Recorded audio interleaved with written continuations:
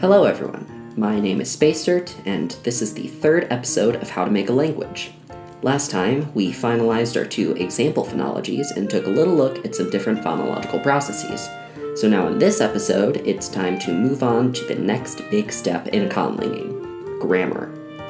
Grammar can be a very daunting thing, especially if you're just starting out. But on the flip side, I find that it can be where you give your language a huge part of its identity and really start to see it take shape. Today, I'll just be giving a little introduction to some morphosyntactic concepts while making some goals and profiles for language A and B along the way. First things first though, what is morphosyntax and what does it have to do with grammar? Well, morphosyntax basically is what most people would call grammar. It refers to the combination of morphology, which studies the internal construction of words, and syntax, which refers to how these words are organized to form larger units like sentences. This combination is what one may conventionally call grammar, though grammar sometimes encompasses other fields, so just to be extra clear, I'll be sticking to morphosyntax for the most part. Getting on to goals, it can be kind of difficult to just make morphosyntactic goals right out of the gate, especially if the concepts are unfamiliar. So for the purposes of this series, we'll go concept by concept, making goals along the way and coming out with full, basic morphosyntactic profiles for language A and language B. Let's start with something simple: basic word order. If we take a basic sentence like "the man pets the dog," we can divide it into 3 basic components: the subject, or the doer of the action, the verb, or the action itself, and the object, or the receiver of the action. Here, we can see that English follows a subject-verb-object word order, or SVO, which happens to be one of the most common word orders. Even though all possible orders of subject, object, and verb do occur, some are much, much rarer than others, with the 3 most popular being SOV, SVO, and VSO. Another thing to note is that not all languages are super strict with their word order. Many languages allow for variation, and some languages don't have a fixed word order at all. This doesn't mean that words are just thrown out randomly though, and word order is chosen by the speaker to emphasize certain aspects of the sentence. In these languages with more variation in word order, there also tends to be other markers in place so that it's clearer who is doing what to whom. For our example languages, let's choose 2 more common word orders. I'll make language A VSO and language B SOV. This choice in basic word order can also inform us a bit about other parts of syntax. To understand this though, let's go over what are called phrases. In syntax, a phrase is a word or grouping of words that work together as a single syntactic unit. For example, a verb phrase, at a basic level, consists of a verb and its object. A noun phrase would be a noun and whatever else you may add onto it, like a determiner. An adpositional phrase consists of a noun phrase and an adposition, etc., etc. We can divide these phrases into heads, which are basically the words which determine what type of phrase we're dealing with, and dependents, which modify the head. But why does this even matter? Well, languages often tend towards putting the head either at the front of the phrase or at the end of the phrase. These 2 orderings are called head initial and head final, respectively. Some languages favor one type of syntax much more than the other, though head directionality is a spectrum and many languages employ both head initial and head final structures in different types of phrases, and tend to be more of a mix. Now, with the word orders we have, we can see that language A is head initial in verb phrases, and language B is head final in verb phrases. Based on this, we could have both diverge a little bit and not be so strict in head directionality, but for the purposes of this series, I'll use this basic word order as a guide for the syntax of our other phrases. So for now, we'll have language A follow head initial syntax for the most part, and language B follow head final syntax for the most part. How exactly this manifests in both of them, we will get to in later parts of this series. Now that we've covered our basic syntactic goals, let's get on to morphological goals. One important thing to consider when making a conlang is how much information you want to pack in a word. That is, how synthetic is it? This, just like the other concepts we've covered, can be thought of as a spectrum. At one end, we have analytic languages. These are characterized by a relatively small amount of inflection, which is the process in which words are changed to convey some sort of grammatical information, like changing the tense of a verb. Instead, Analytic languages rely more on things like word order and helping words like particles or adpositions to convey these same concepts. English is actually a relatively good example of this end of the spectrum. The extreme version of analytic languages are called isolating languages, and they have no inflectional morphology at all. Examples of these include languages like Mandarin or Yoruba. On the other side of the spectrum, we have synthetic languages.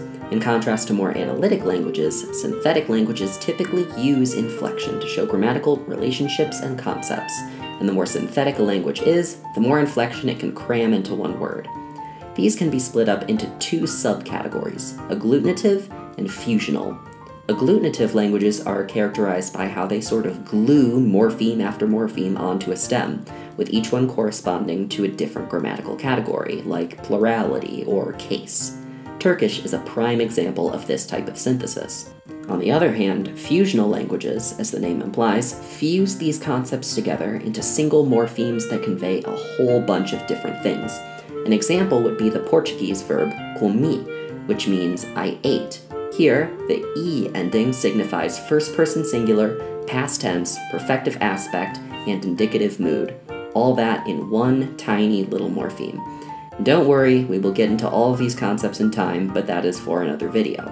The main point is that in fusional languages, you can pack a lot of info into a very small space. If you go even more extreme towards the synthetic end of the spectrum, you get what are called polysynthetic languages. In these cases, you can get a huge amount of morphemes per word and express in a single word what more analytic languages like English would need many words for. Now that we've gone over a bit of the synthesis spectrum, let's decide where we want our languages to fit in. I don't think I'll go for anything too extreme here, so let's make both more in the middle of the spectrum, making language A a little bit more synthetic, and language B a little more analytic, while also making their synthetic morphological constructions agglutinative. Now that we know that both languages are going to have at least some sort of inflection, the next question is, where do we want to put it? Going back to our discussion of heads and dependents, many languages prefer to mark one over the other in general. In head-marking languages, affixes are placed on the heads of phrases. This can take the form of verbal agreement with the subject and object, or possessive affixes on a possessed noun to signify the possessor, among other things. This type of marking is pervasive in many indigenous American languages, like Classical Nahuatl. Dependent marking languages instead place marking on dependents. This surfaces is something called grammatical case, where nouns are marked to signify a variety of different grammatical functions. A good example of a strongly dependent marking language would be something like Japanese. Sometimes, languages also use double-marked constructions, where both the head and dependent are marked, though it is quite rare for it to occur super pervasively, but it does happen more often in specific constructions. Alternatively, some languages do what's called zero marking, where neither the head nor the dependent receive any marking. As with everything we've covered, all of these occur on a sort of spectrum, and many languages mix and match these types of marking depending on the construction. We'll go deeper into head and dependent marking and how it surfaces in later videos, but just for goal purposes we can say that language A should lean towards head marking and language B towards dependent marking.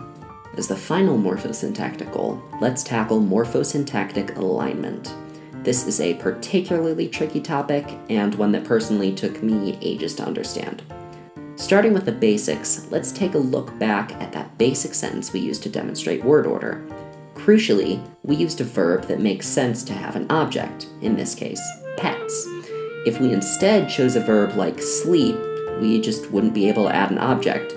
You can't sleep something. You just simply say, the man sleeps. This quality of a verb being or not being able to take an object is called transitivity. Intransitive verbs, like sleep, can't take an object, while transitive verbs, like pet, can. Each of these nouns here, or arguments, has a special name. In the man pets the dog, the man is what's called the agent, or doer of the action to something else, while the dog is the patient, or the undergoer of the action. In the man sleeps, the man is what's called, confusingly, the subject, but this is distinct from the subject we've talked about earlier. Here, it just refers to the sole argument of an intransitive verb. So, all of these things are different, but to speakers of English, we would say that the man in both sentences fills the same role, the subject, while the dog is different, it's an object. This is what's called nominative-accusative alignment, and it is what most languages do. The subject of an intransitive verb is seen as the same thing as the agent of a transitive verb, and this is conveyed through various mechanisms like word order as in English or other types of marking. However, the opposite can also occur. In some languages, the subject of an intransitive verb is viewed as the same thing as the patient of a transitive verb. In English, this can be approximated with something like I sleep for an intransitive construction, but then me saw he for a transitive one. This is called ergative-absolutive alignment, and it occurs in some form in about a quarter of the world's languages. One crucial thing about this alignment is that no known language is fully ergative. That is, there is some element that appears as nominative-accusative in some environments. This could be marking depending on tense or person, or it could be syntactic or some other thing. Some languages flip between the two systems very pervasively based on semantic criteria. For example, in Lakota, there are active intransitive verbs, which involve the subject being an active participant in the action. These take one set of prefixes that match up with the agent prefixes of transitive verbs. Then there are stative intransitive verbs, which don't involve such active involvement and take another set that match up with patient prefixes. This is what's called active-stative alignment. In most active languages, whether the subject will be treated as agent-like or patient-like depends upon the verb, but in some languages the subject can be treated as both an agent or a patient, with the choice changing the meaning slightly, like if the action was voluntary or not. The former type is called split S, while the latter is called fluid S, and crucially, the scope to which the fluidity occurs is usually confined to only a small set of verbs. There are other, even rarer alignments as well. In some languages, the agent and patient are treated the same while the subject is treated differently, and in others, all three are treated differently. There are even other more complicated systems, an explanation of which I could not possibly fit in this video. A full exploration of morphosyntactic alignment is far beyond the scope of this video, but hopefully that served as a decent introduction to the concept. As for our two examples here, I'd normally just give them both nominative-accusative alignment for the sake of simplicity, but to demonstrate how some non-nominative marking works, I'll make language A an active language of the split S subtype. And with that, we've made all of our goals and have some morphosyntactic profiles.